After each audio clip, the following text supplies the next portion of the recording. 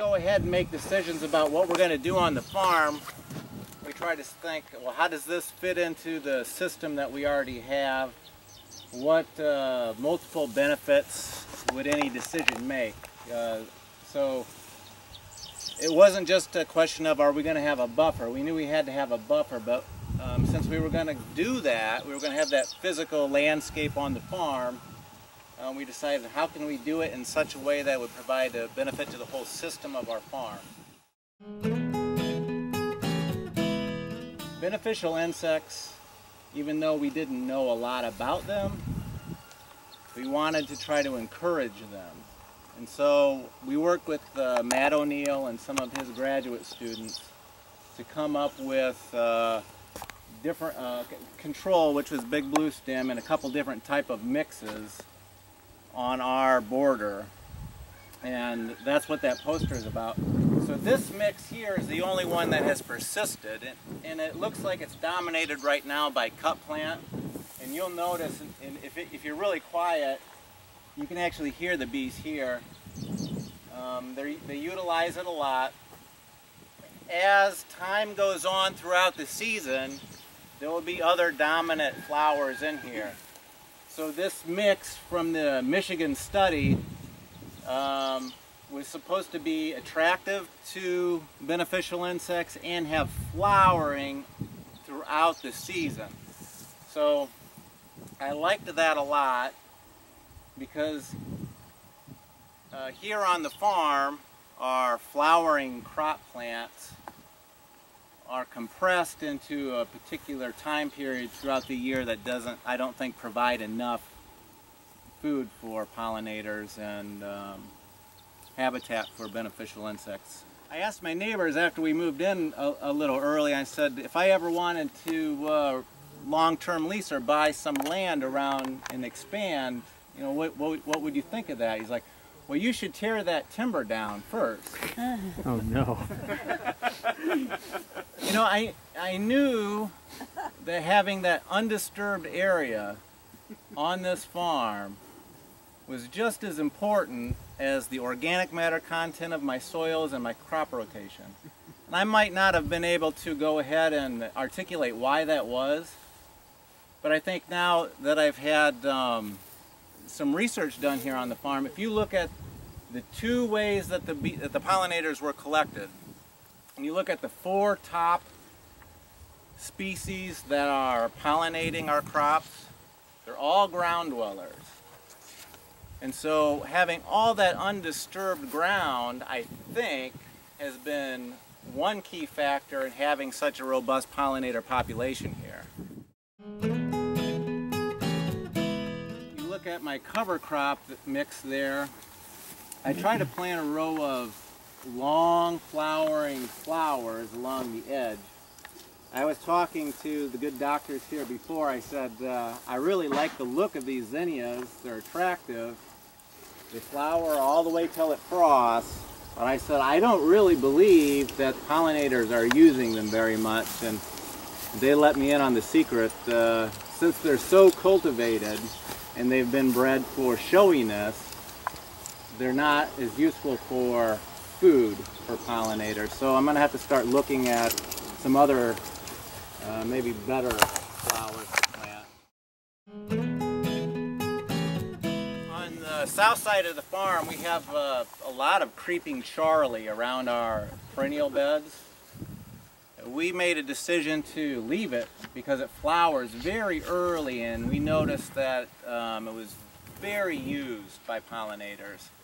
So we just edged those perennial beds. We let the creeping Charlie take over. I don't mind it. It's actually a very attractive plant. I don't know why people are so opposed to it. I guess because we have this sense that the English lawn is the model of perfection. But it's not very useful to pollinators or anything else, really.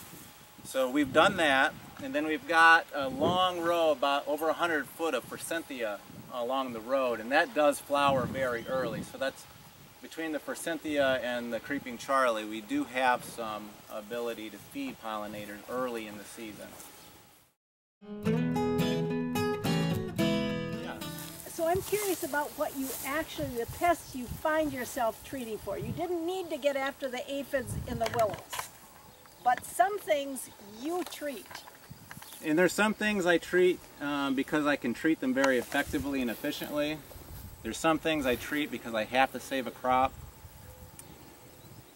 Generally, I do very little treatment. So I spend about maybe $80 a year on organic pesticides, which means I'll buy a little bit of Bacillus thuringiensis, which I use on my brassicas for the larva of the imported cabbage looper butterfly. Which I was going to say there's probably a lot of them working. That's because that's my greens field there. I don't see them. When the sun comes out, they'll be there. Well, there's a couple. You see a couple over there. Yeah. And I generally spray the bacteria once or twice a week, depending on how many butterflies I see working. And then when I'm harvesting summer squash, I carry a little bottle of soapy water in my pocket. I might squirt some hatch squash bugs when I'm working. I try to keep the plants trimmed and airy. Once in a while, I might spray pyrethrin, which is kind of my last. It's pretty effective as a contact, especially in cucumber beetles. I mix a little soapy water, a little pyrethrin, and I did spray my cucumbers once this year. So, but other than that, I don't do a lot of insect control. If I have a really bad outbreak and I can't physically control it, by removing it, I might spray pyrethrin. But for all our cucurbits, we plant them under row cover. So by the time we take those off, the plants are really strong. They're not overwhelmed by the insect populations we have. They usually die due to vine borer, especially when it's drier like this. But I always get a crop. I do succession planting, so once they do become overwhelmed, I have a new crop starting. I do a pretty extensive crop rotation. I do a lot of cover cropping, which I till back into the soil. So with all of those tools, I generally don't have a lot of problems. The extremes in the environment have really been harmful, I think, for pest populations. It's given some pests really advantages to ramp up their populations quite fast that they might not normally do. So.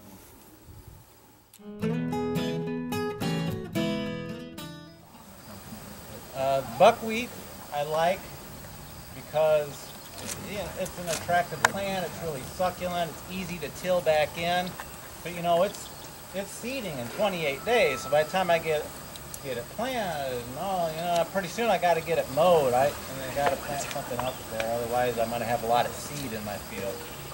So I'm really excited about this. It doesn't seed this far north, so you never have to worry about it being a weed problem in your field.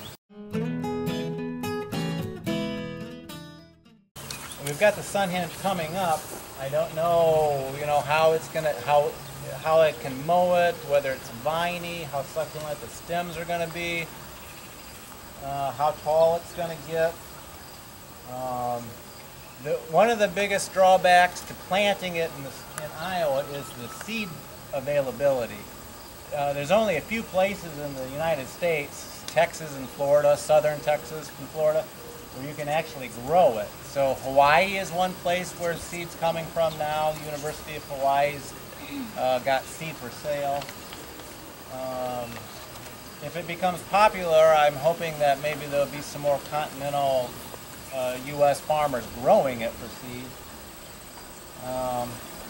It's not toxic to poultry or livestock, so that's good. Some of my covers are. One thing I find it particularly attractive for this farm is I've got root rot nematode. If I rotate too short my carrots, sometimes I get problems. This field's particularly up on that side of the field, I've got nematode problems. Really bad on the carrots a couple years ago. This does not host root rot nematode at all, so it should really bring the populations down. Where's it growing? Oh, we'll go. Let's go to it. Yeah.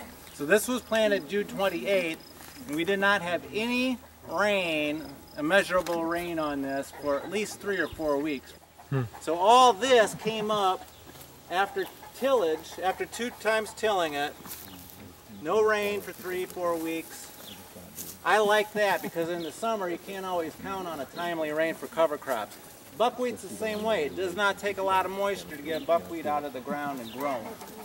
You notice then on that 21st we got some rain, and there's a lot of 4, 5, 6 inch plants. Yeah. It's coming up. It waited, so it's filling itself in a little bit. Whether it'll stay ahead of the weeds or not, I don't know. This was broadcast by hand and then disked in with a light disc, almost straight disc, which sounds a little bit old-fashioned, but I can do a really good job of, you know, getting that spread out evenly and disked in about the same depth, and I can get a good solid stand generally. So I don't think these patches were particularly because of the way it was planted. I think it was because we had a lack of rain. If we would have got an inch more between the 28th of June and the July 21st, I think this would be pretty solid. Well, almost all my cover crops get tilled back in. And generally I mow and I till right away. So it's, you know, it's, you'll mulch it. Yeah, so it's succulent and it gets, but you know, every crop is different. If it starts to get stemmy, I'll probably cut it and till it in. I know it's not going to flower, so I don't have to worry about that. If if it starts diminishing and weeds start coming up, I'll till it in. Once I see weeds starting to seed, I cut it. So I don't like having a big weed seed bank. So the cover crop I really overplant. Is it an expensive seed? It is expensive. I think on the commercial market it's like $6 a pound, right? Wow. So yeah, there's not seed available. There really isn't. So to make this practical, you would have to bring that seed cost down considerably, which means we'd have to have an industry in Texas or Florida to produce it.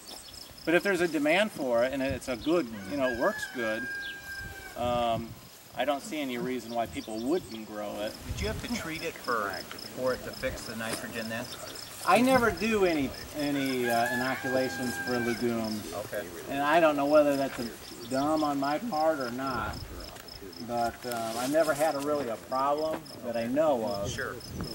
We did some yield data studies with peas here this year, and I'll be able to compare that with some other farms. So if I see a drag, maybe I should think about that. But for the cover crops, I don't.